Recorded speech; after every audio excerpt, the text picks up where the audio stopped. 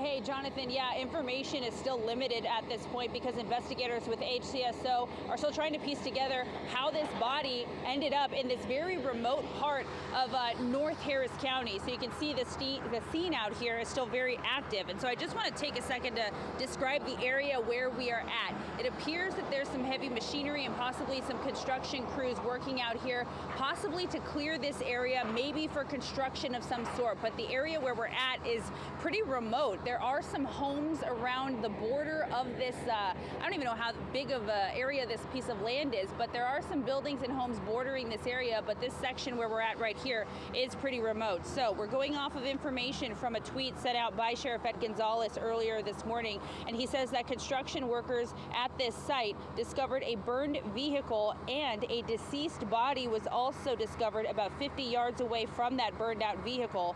And so, as previously stated, I mean, you can see the investigators are out here on scene, and we did see the medical examiner's office arrive out here as well. And so we don't really have a very good visual of what is happening or, you know, what the burned out vehicle looks like because there's so many trees that are blocking our view out here. And of course, there's crime scene tape that we cannot pass. And so we're hoping to get Sky Eye out here in just a few minutes to grab some aerial footage of this so we can get a better idea of what it looks like over there.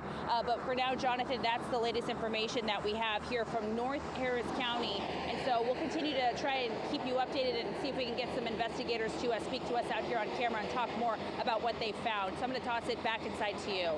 All right, Charlie, thanks. Certainly a grisly discovery. We'll let y'all know what we discover there with Charlie Ed today.